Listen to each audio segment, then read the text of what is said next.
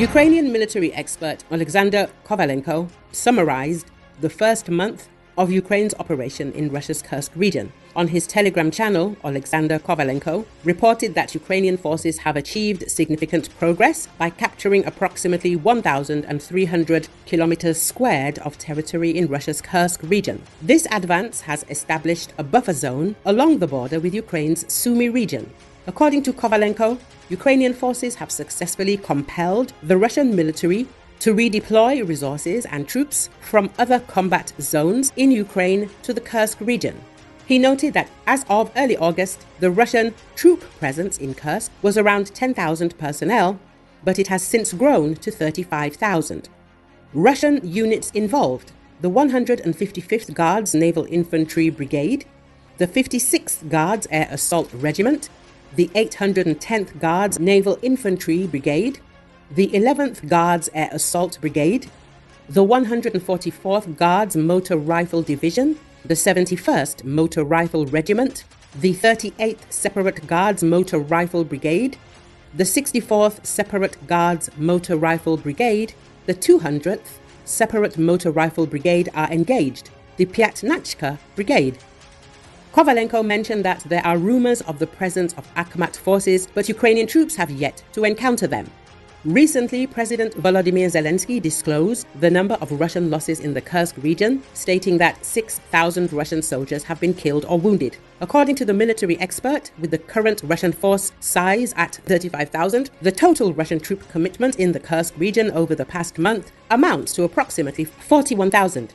Despite the reinforcements, Russian troops are struggling to stabilize the situation and continue to lose territory.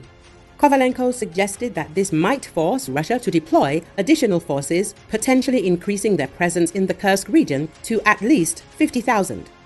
Kovalenko added that Ukrainian forces have disrupted Russian logistics by cutting the crucial rail link through Sudza and targeting key roadways, including the E38 highway from Kursk to Rilsk. They have also seized the largest gas distribution station in Sudza, a significant strategic asset. Initially, Russian representatives declared an end to negotiations with Ukraine, including those concerning prisoner exchanges. However, Kovalenko reported that on August the 24th, a prisoner exchange took place, with 115 prisoners from each side being exchanged.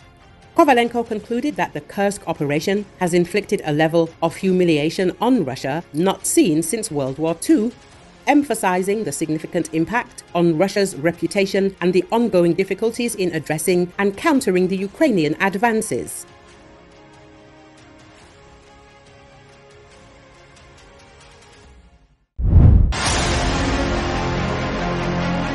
The Russian army has nearly destroyed the city of Vovchansk, located just 5 kilometers from the border with Russia.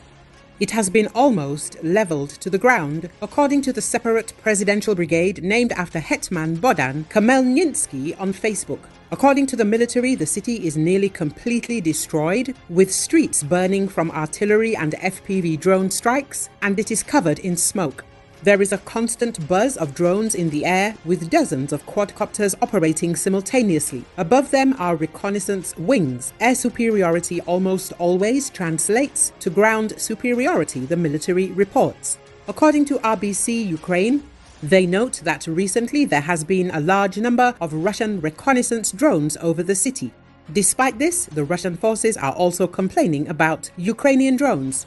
According to the intercepted communications, they complain a lot about the number of our drones, reconnaissance and strike drones. The Russian troops are constantly under our surveillance.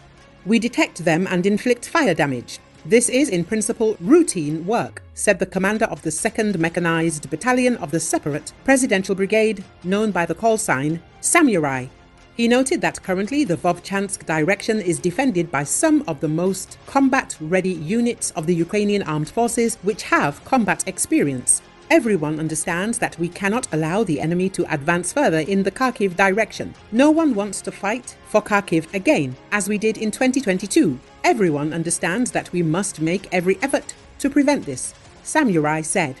The military official explained that Vovchansk is turning into yet another infantry meat grinder for the Russian army, and for Ukraine it is becoming a ghost city reduced to rubble by the Russian troops and littered with their bodies.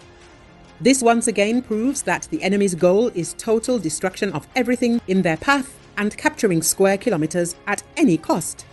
Recall in early May, the Russian army launched a renewed offensive in the northern Kharkiv region. The defense forces managed to halt the enemy's advance, but battles continue in the settlements of Lybok and Vovchansk. The military has already reported that Russia withdrew some of its troops from the Kharkiv region to the Kursk direction. However, the enemy maintains enough forces in the area to continue their assaults. Recently, the 3rd Assault Brigade conducted a counterattack in the Kharkiv region. The fighters advanced by nearly 2 square kilometers.